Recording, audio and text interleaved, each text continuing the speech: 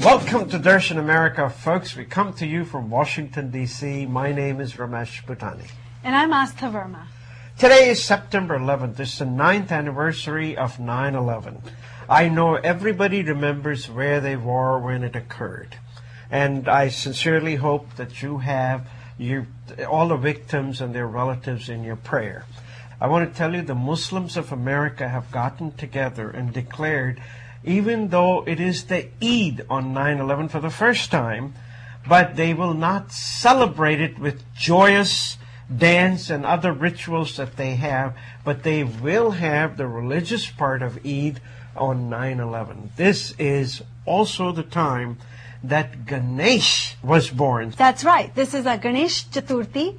And the reason why it's so important is because Lord Ganesha is the remover of all obstacles. So we always pray to Lord Ganesh first for any Hindu-based ceremony. I also want to say congratulations to Aastha for participating in a marathon, and many of them, I'm sure, were supporting the 9/11 victims. Actually, that's right. You know, my birthday has come to fall on a time of year now which is more somber and solemn. So this year was my first time running a half marathon. 13.1 miles. I was able to complete it in 2 hours and 86 minutes.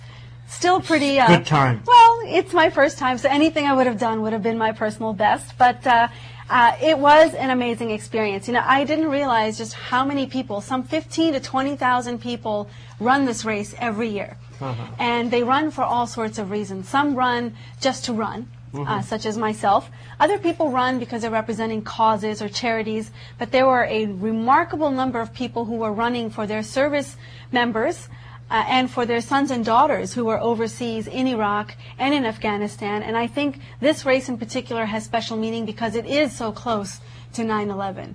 So we saw all sorts of cheerleaders and nurses. There were just lines of people who were cheering us on, and it really was quite a special event. I'm going to try to do this every year if I can. This Tuesday are the final primaries almost in all of the states that have not yet had one. Many states that are controlled by one party or the other, for them the primary is the final election. For instance, in Washington, D.C., it's a town where Democrats always win. So 14th of September, everybody's going to find out who the winner of the November election. So in district, there is a tremendous competition, and I love it. You know, the mayor is running against the chairman of the council. He was not even present in the race as much as 3 months ago. I mean, Mayor Fenty had $3.5 million, way more money than anybody else. And look, today, the race is so competitive. You know, the mayoral race in D.C. is very interesting because Mayor Fenty started out being so immensely popular, and he had broad appeal in the city with all types of voters.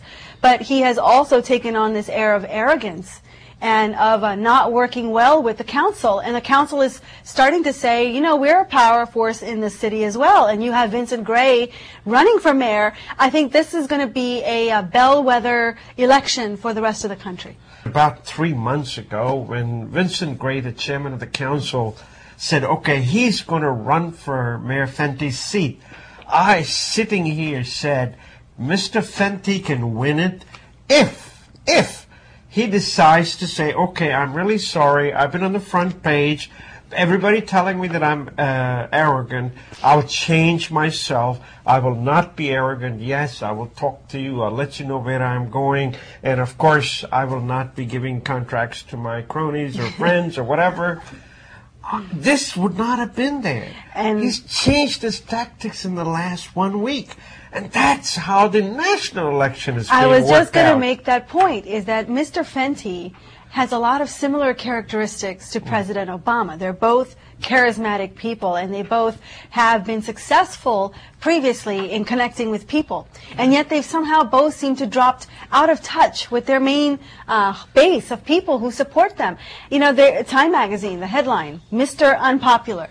9 weeks before the midterm elections, Barack Obama finds himself on the wrong side of the polls. So what happened to all that adoration? and the Republicans are right there, ready to grab hold of this election. But Democrats are really hurting. They're not only hurting, they're paralysis up there. Because if they stand with President Obama, they get beat. If they leave their base on President Obama, they still get beat.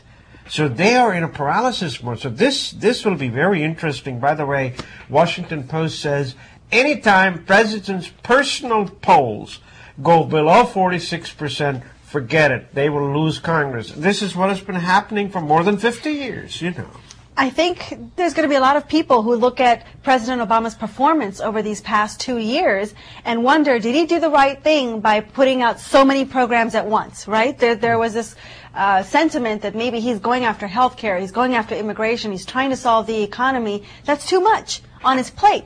But I think he did that as a calculated risk that he could lose Congress in the next set of elections. And unfortunately, that's what seems to be happening. When he took the office, economy had just a meltdown at that time, and that was the singular focus people were looking at. And he created this $700 billion worth of stimulus, and he thought the job is done, that $700 billion is done, and let's take another project, which was the help for every American. He handled that one. And I really think that this particular problem of $700 billion stimulus was not done well. It has not yet created the jobs that there should be. So they're saying, well, he did it too quickly, and he